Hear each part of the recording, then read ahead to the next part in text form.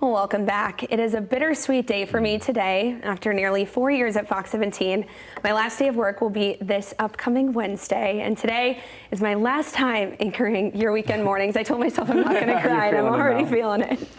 Well, while I've loved every moment here at the station and in West Michigan, it's always been a top priority for me to be close to my family. From the stories I've covered, both good and sad news and everything in between, I have cherished the opportunity to be able to tell them to you each morning. I want to say thank you so much for tuning in and for being so supportive. Without you tuning in each morning, turning your TVs on, we would not be able to do our jobs. To my coworkers, turned work family, and lifelong friends, thank you for helping me create memories that I'll remember forever. It's so hard to say goodbye to a place I've built a life in, but I know you'll always welcome me back with open arms to visit. Thank you so much from the bottom of my heart for welcoming me into your living rooms and workplaces, trusting me to bring you your news each morning. It has truly been an honor, and I will forever be proud to call West Michigan home. And of course, it wouldn't feel like a weekend morning without the person I started it with. We have a special guest who surprised me this morning, Isabella. Hi, friends. Welcome back. It's probably weird waking up this early now, right? Being in the studio. Wait, come in camera. She's off camera. There she is.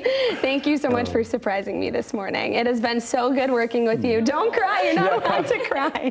So I'm actually standing up in Isabella's wedding. So this is an example of a lifelong friend, okay? Yeah.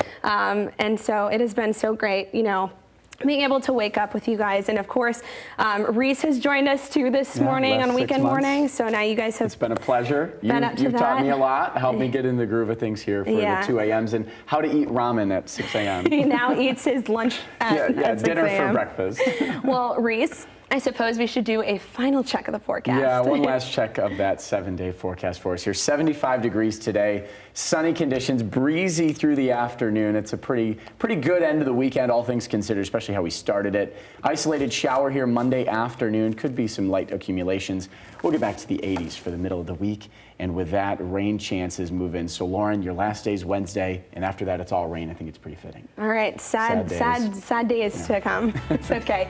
Well, we have enjoyed being here. I have enjoyed being here. Again, West Michigan, thank you so much. Thanks so much for watching us here on Fox 17 Weekend Mornings. We'll always have more online content.